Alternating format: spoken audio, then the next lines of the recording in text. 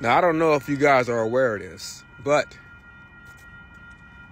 we are officially at war, guys. And if you have been watching some of my past videos, I told you guys that pretty soon there will come a time where America will dip their foot into this war. And guys, that time is now. So I'm gonna give you guys a stark warning of what's about to transpire in the coming days.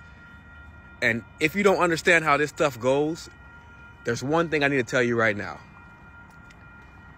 When you go to war, gas prices will rise. Not only that,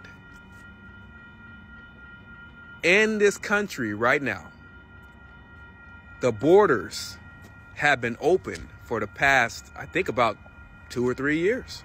So what they have just warned us about is there are people that are not for America that are spread throughout this country right now that are waiting on a call.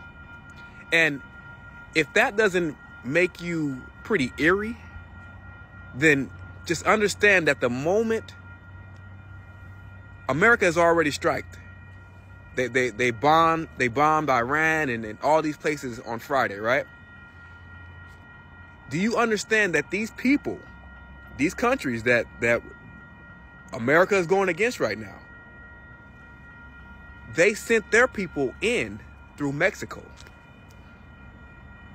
You think I'm playing? Go to TikTok and look at the videos of who was coming across that border, because it wasn't just Mexicans coming across the border.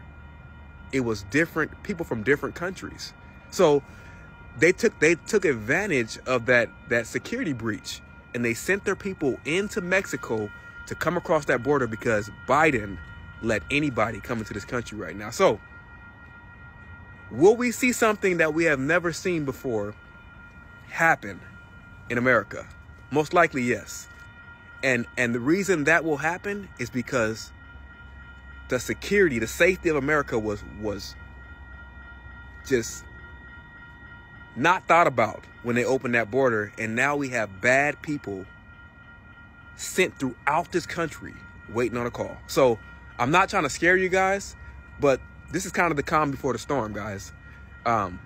Stay very alert. Keep your family safe. But from what they're saying, cyber attacks, attacks on our water, attacks on our infrastructure, highways, everything. They're saying everything could transpire in the coming days. So you guys be safe out there. Peace and love, and deuces.